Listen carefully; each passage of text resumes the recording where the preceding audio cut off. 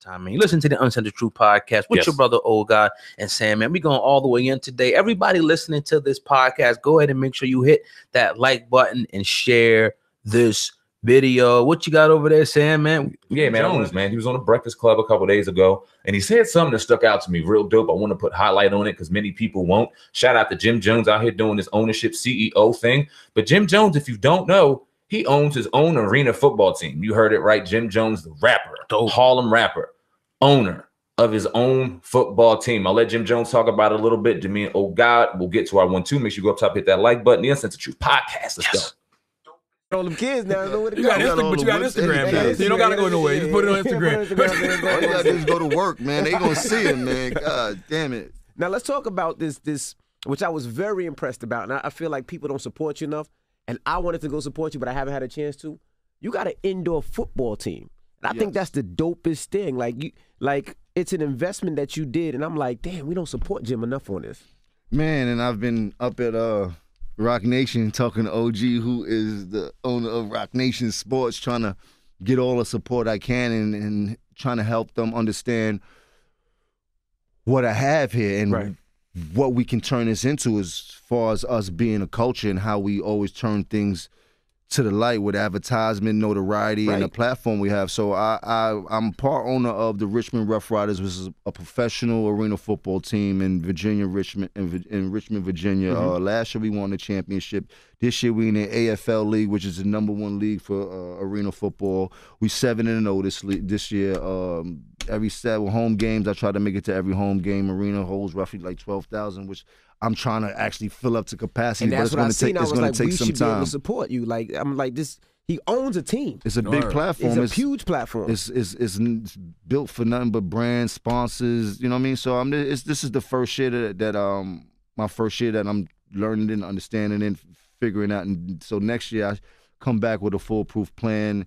And and have the radio become a part of it. Now, I want in, man. I want, like I said, if I'm free, if you want to buy a team. No, you can. You can. Like, so I was talking to them about buying the whole league. See, my whole thing is I did this deal that I now that the league that I'm in has seen what I've done for the team that I'm in, just from the media and all of that. So everybody wants a part of it. Now I got a chance for 8 more teams to add somebody else with an ownership package like I got. So I could put a Yo Gotti, a Fat Joe, a this and that, a Meek Mill. So imagine if Meek Mill owned the Trenton team and now Trenton is playing Jim Jones' Rough Rider team and Meek and Jim is in the building. The arena's going to sell out. Right. Imagine we got Wyeth and Lucci come and do halftime performance at the Richmond Rough Rider game that's now playing Yo Gotti's team, the South Carolina Titans and all that. Like, you understand what I'm trying to bring now?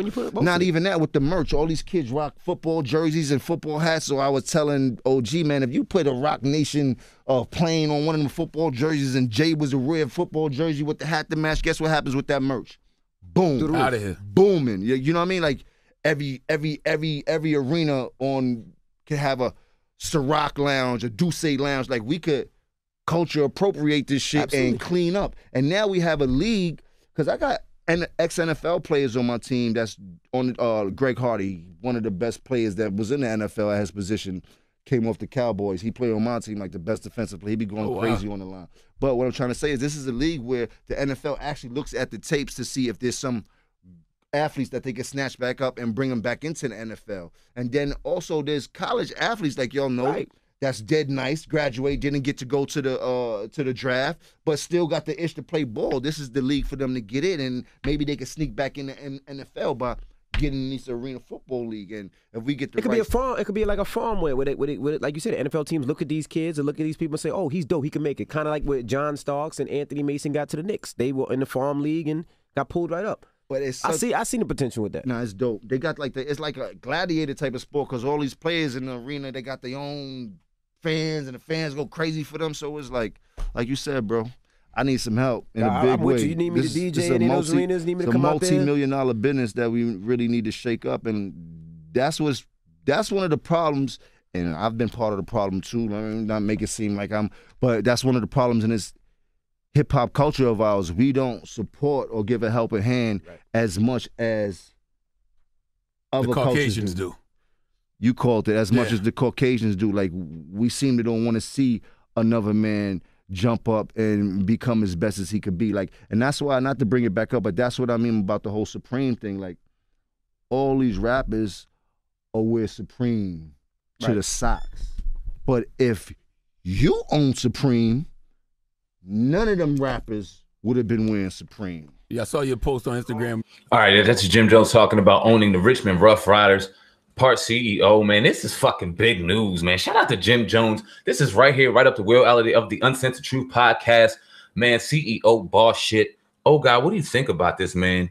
Jim Jones owning the Richmond Rough Riders and his business plan, talking to various artists and rappers and getting it really to become a culture almost, man, and getting us in ownership. What do you think about it? Yeah, man, that's real. And I would just, I almost wanted to just I really wanted to clap in the middle. Actually, when you look on the camera, I had my hands on top. I didn't want to mess up the audio, though. I was clapping because, he got vision, man. And I can relate to somebody with vision because he's seeing it all come together. Not only is he just, talking about it, he's actually doing it. Mm-hmm. And this separates people. This separates, the go-getters from the people who just talk about it, and then, again, taking, we see a lot of these cats that do the liquor. And I'm not knocking it, but it's like doing something different. Let's own something. Let's own, something that's going to be really beneficial. Liquor ain't really helping nobody. We just talked about people drinking liquor and getting, alcohol and all that. So, you know what I mean? It might look good, the Ciroc for the people, but ownership, team ownership. We talked about the NFL. You know what I mean? We talked about, the lack of black ownership in that. So it's like stepping stones for us to really, because all these sports, we dominate them. So we need to be owning them. Yep. Just like hip hop. It's the same thing. And like Jim Jones alluded to, this is the minor league. This is the farm league to the NFL. Don't take it just from on the football field. This is on the ownership perspective too. If you have a black owner out there running successful team, win a championship, how dare you not argue his pedigree in being successful when running a successful team and winning? How can you not? How can you sit there and not give him a chance to go if he has the money in the capital to go own a Arizona Cardinals or St. Louis Rams or LA Rams now or Cleveland Browns? Why can't he put his money up and own that motherfucking squad and be the first one? Because he's a rapper, because of this, because of that. Right. And it's not as far-fetched as we've seen. You see, I mean, I was shocked to hear that he owned an arena team. And now I'm looking up the numbers. AFL, which is the Arena Football League's 5-year minor league team, Sherboot, I guess the main dude that really kind of started it, and 8 other businessmen, they pay $1 million to own a team. So you figure if you get, you got a couple CEOs around you, your Jim Joneses, your Yo Gotti's like he alluded to, your Jay-Z's, your Rock Nations, $1 million each, that ain't shit. Yeah, own a squad, that's major, man. And I think a lot of people need to start bringing this to light a little more and talking to Jim Jones. We talked about Master P in the pre-production meeting. He got something major going on. Right. I'll let old guy drop that exclusive whenever he really wants to because he has something dope brewing over there. But we see a lot more entertainers kind of getting into that field, and we've been talking about it. Like you said, we run the leagues. It's only right that we can start getting into the business and start doing it. If they're really not letting us in the NFL, NBA, let's say, fuck it. Let's go to the step down and build successful winning programs so that when we go to the table with our money in hand, we got a resume that they can't fucking argue. Right. And you know what I mean? And Jim Jones said he's ex-NFL players. Greg Hardy, we all know Greg Hardy. Remember crazy-ass Greg Hardy? Yeah. He's probably wrecking shop down there in an arena league. You can get people, you know what I mean, in the minor leagues, the stepping down, or just dope-ass college players that really didn't get their shot, and you making a difference, man. That's crazy. Yeah. CEO move. Shout out to Jim Jones and the movement. We definitely are going to pay attention, man, and keep you here on fire on the Uncensored Truth. Yeah, podcast, I wanted to add this point though before you. I'm going to talk about, you know what I mean. Another point that he said was the branding and how all these other companies, like when he talked about like the arena selling out with Meek Mill and Jim Jones, they got brand appeal, and you got brands like Puma, whatever these brands are that attach themselves to these rappers because they got appeal. They're going to bring people in. It's about time we start using that to build up our own shit. We got to stop building up the Pumas, the Nikes, the Reebok. We do enough of that. That's why we talked about our man, Big Baller brand. I mean, Alonzo Ball, what they do, man. We need power. Niggas got to play for power, like Jay-Z said.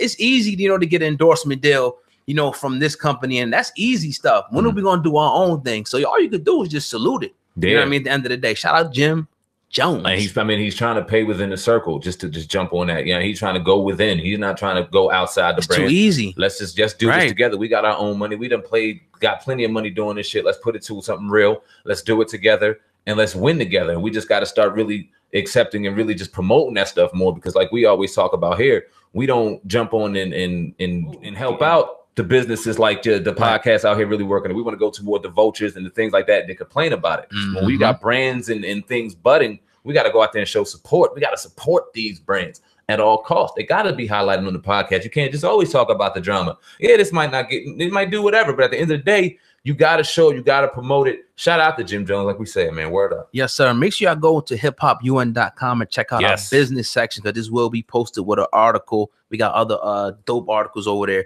This is what we do over here. A lot of people just promote the other stuff. We promote everything over here. So let's get it in. You're listening to the Uncensored Truth podcast with your brother, Old God, and Sam. And Sam, what you got over there, man?